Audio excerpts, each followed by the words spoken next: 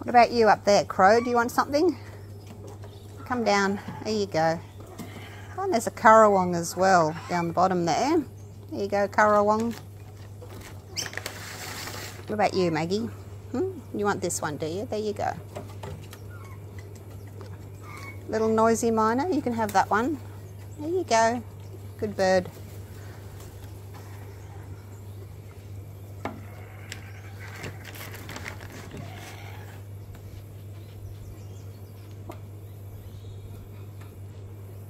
Hungry cookie.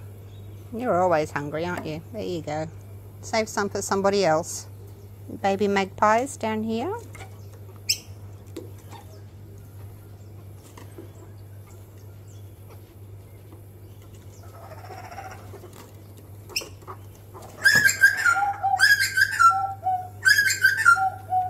I haven't forgotten you. There you go.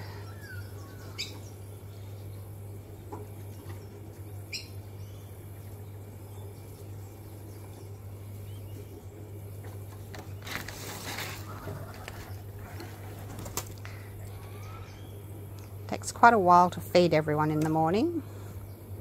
I'll cut the video down though. You don't have to watch the whole thing. There you go, Crow. Oh, careful. There you go, Crow. You're still hungry, Cookie.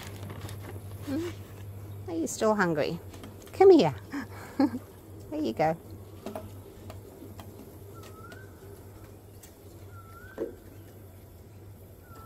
All right, that'll do you. Gonna go inside and pour some resin.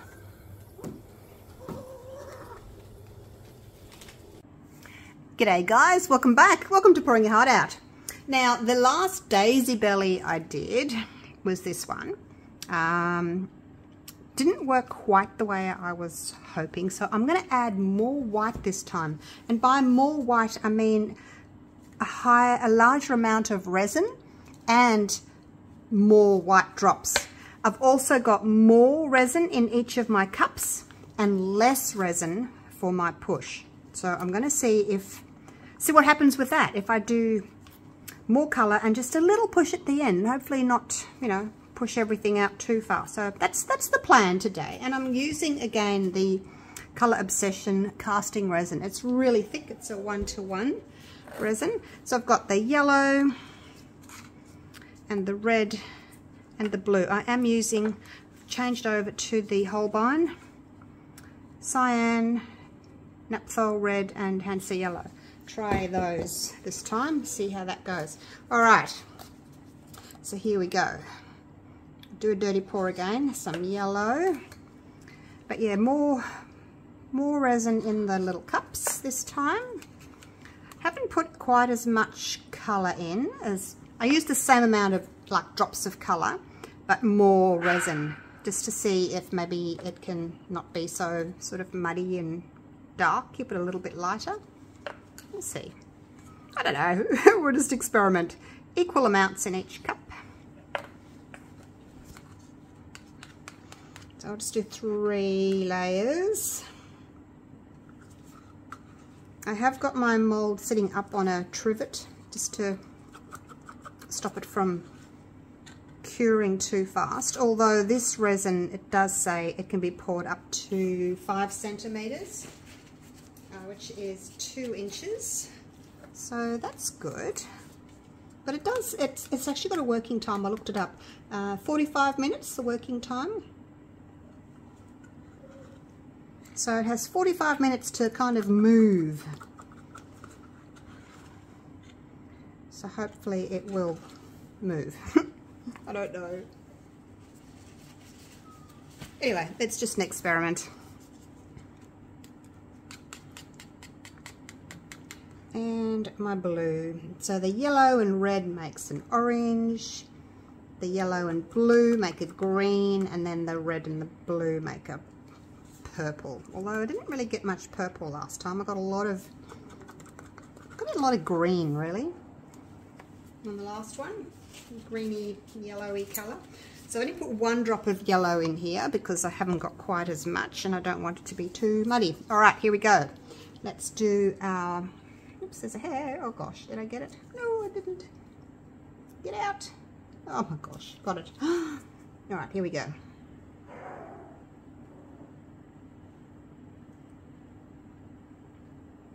Pour that.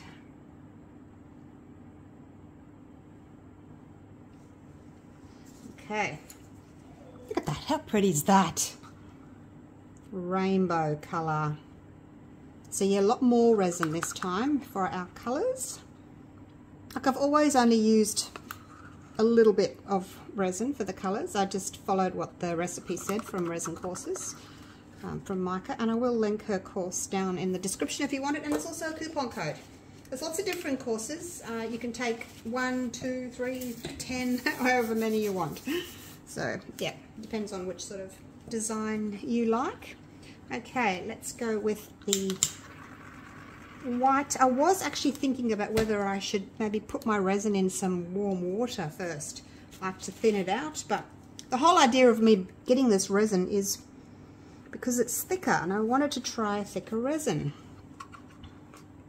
So I'm kind of starting from scratch because my other resins that I've been using have been working quite well for me, and now I kind of have to start all the way at the beginning with the new resin and try and figure it out because it is so thick. It's actually got a CPS of 2000, which is really quite thick. I think the highest one I've used so far for the Daisy Belly has been 1700. Let's Resin. J. Diction's 1800. Ultracast is 1600. Let's Resin Fast Cure is 1700. Estorio's 1500. So yeah, it's quite thick. All right, here we go. Now I'm just going to kind of dump it in fast. I think last time I did it quite slow. This time I'm just going to dump it in there.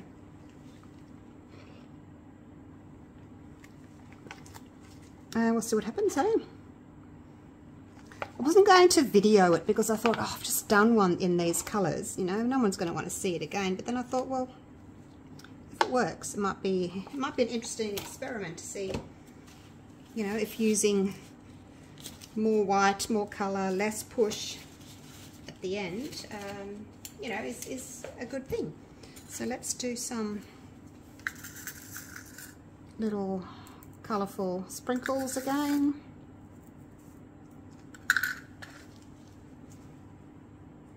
So this is my large ice live edge mold. I'll link it for you down below in the description if you're wanting this one. I'm trying to sort of push them out a little bit so they're not quite round. Make it a little bit more kind of natural looking. I can see some bubbles coming up. I think that'll do. Just trying to give it a light covering with my little stick there. Make sure the mold's covered. Hopefully it is. Very thick. Bubbles are suspended in there. All right, you guys. Let's have a little look at this. Now, straight off the bat, I can notice that I don't have that big hole in the middle. Like normally there's quite a big empty hole where the push has hit the bottom of the mold and moved everything out. Haven't got it this time, so don't know whether or not these in here, all that white, will actually turn into petals. I don't know. We'll just have to wait and see. It might just end up being like these weird little effects in there. Don't know. Anyway, I'll put you on a time lapse. I'm going to go and have my dinner, and hopefully tomorrow, well, it's late now, tomorrow we'll unmold and see if my idea has worked. Enjoy the time lapse.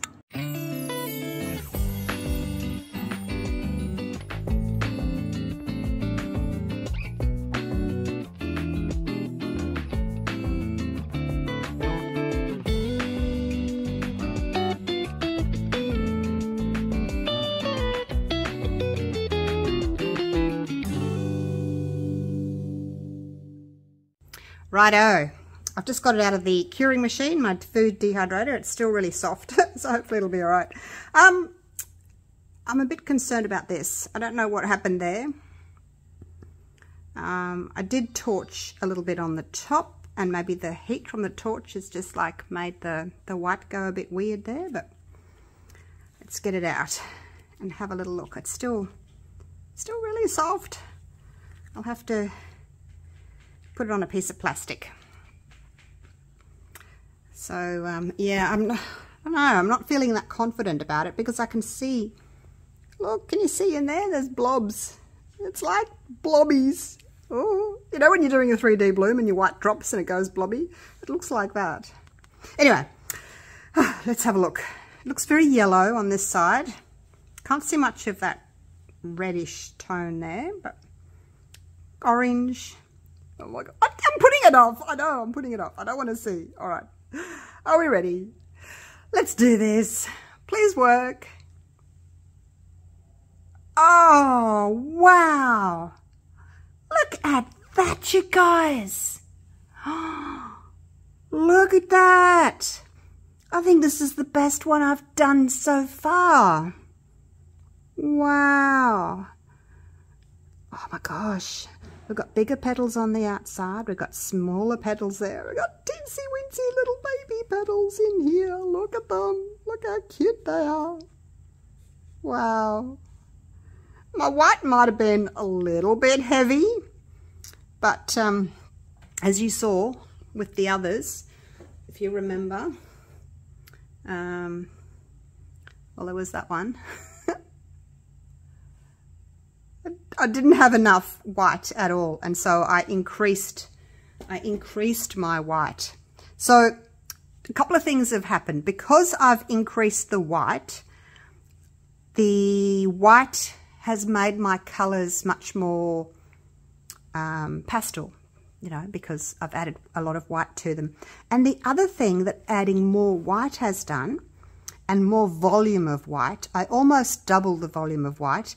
It's been able to move better and to close better, whereas when I only used a little bit of white, you know, an ounce or so, it just didn't. There wasn't enough of it to keep moving. I think that's what it is. So this is, yeah, almost double the amount of resin that I used for my white. Oh my gosh, I'm so excited. There we go. It's so pretty and pastel-y. Look, we've got yellow, we've got pink, we've got little blues and greens. There's a bit of purple, more yellow, more blue. Pink's got some sort of very pale yellow in the middle there from that push. It's really pretty. So pretty. Yeah, it looks a bit washed out from when I'm going around those big ring lights. I'll move away from them so that you can sort of see more of the real colour. They haven't got much purple. I wish I had a little bit more purple in there. The yellow has kind of taken over, and I didn't think it would, but normally the yellow is more of the colour that doesn't show up, doesn't come to the party. But it has today, that's for sure. Oh my gosh, you guys. Oh, can I stop now? Can I quit? Oh, now that I've done it. Oh, so happy. All right. Thank you so much for watching. Hope you've enjoyed my video. And when I said I increased the amount of resin in the cup and also the amount of bloom, because I had more resin, I had to put more bloom in, and I actually added more. Now this is only because I'm using such a thick resin, okay? Don't do it if you're using a thin resin. The white will just fall straight through. It's only with this very thick resin. So I have come to the conclusion that the type of resin that you're using, as in the viscosity of it, whether it's thin, medium, high, like, you know, a thicker, thinner, that will determine the amount of paste that you're going to need. So there you go. We've learnt something. Definitely. Thin resins, the white paste will drop straight through. Thick resins, you need to have more white so that it's heavier and it can get through all that thick resin. All right, that's what I've learnt today. Hope it helps you. All right, Thank you for watching, and hopefully I'll see you again real soon for the next video. We'll do some more experimenting. Okay, take care, guys. Bye for now.